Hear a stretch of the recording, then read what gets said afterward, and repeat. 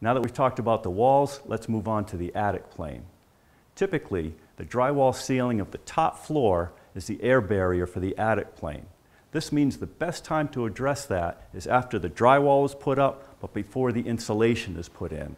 The objective here is to hit the biggest holes first, moving down to the smallest gaps. Here we have a typical cross-section of a soffit that goes over a kitchen or maybe even a bathroom. A couple of things going on here that we don't want to happen.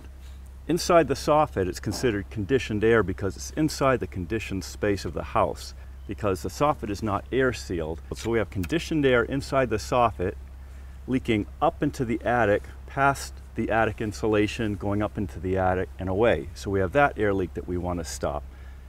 The other place that air can be coming in is right through the outside wall cavity here. We can have unconditioned air getting into the wall cavity from the outside, coming up into the soffit, into our conditioned space, and again, creating air currents that are going to go up past the attic insulation into the attic, creating a big mess inside here. So a couple things we want to do.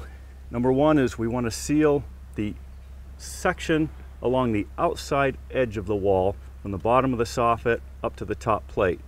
We're going to seal it all the way across here, all the way back. That's very easy to do with either drywall ahead of time, or I'm going to use a sheet of Luan here.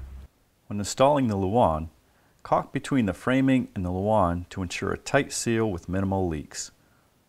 Once a bead of caulk is applied, fasten the Luan into place and install the soffit over the Luan. The other area is just above the soffit in the attic space.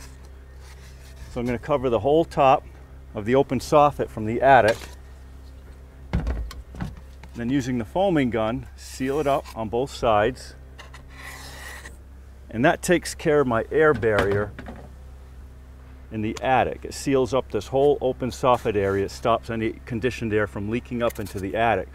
Once this is sealed up, then the insulation goes on top and we don't have to worry about any air leaks going through the insulation.